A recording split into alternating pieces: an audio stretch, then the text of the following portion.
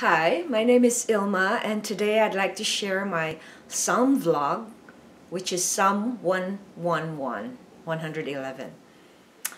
And here's the vlog. Great are the Lord's work. Praise the Lord. I will give thanks to the Lord with my whole heart, in the company of the upright, in the congregation. Great are the works of the Lord, studied by all who delight in him. Full of splendor and majesty in his work, and his righteousness endures forever. He has caused his wondrous works to be remembered. The Lord is gracious and merciful. He provides food for those who fear him. He remembers his covenant forever. He has shown his people the power of his works in giving them the inheritance of the nations. The works of his hands are faithful and just. All his precepts are trustworthy. They are established forever and ever, to be performed with faithfulness and uprightness. He sent redemption to his people. He has commanded his covenant forever. Holy and awesome is his name. The fear of the Lord is the beginning of wisdom.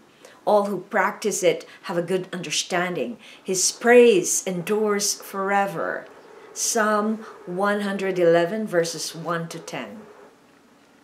The ESV Bible study comments on this psalm as this hymn of praise celebrates the great works the Lord has done for his people. He has called them to be his own and has cared for and protected them. Singing this psalm reminds the people of these deeds and encourages them to respond with the fear of the Lord. That's in verse 10. Many Christians have failed to count their blessings. Some become focused on their circumstances. They have forgotten the great works that the Lord has done for them.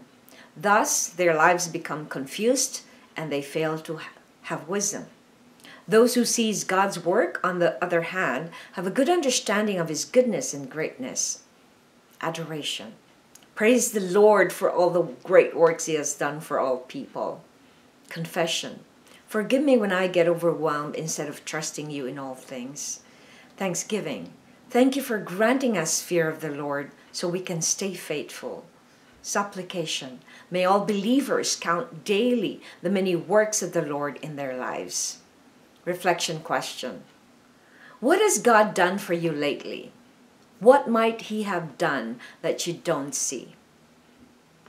Lately, I have been able to get inspired to use the creativity visually that he has given me to glorify him.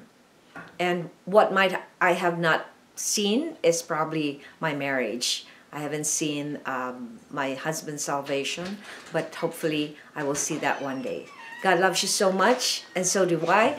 So I hope you check my website at ilma'S.com for artworks and photographs. And I invite you to subscribe to this channel so that the word of the Lord will spread to all nations. Thanks. God loves you so much, and so do I.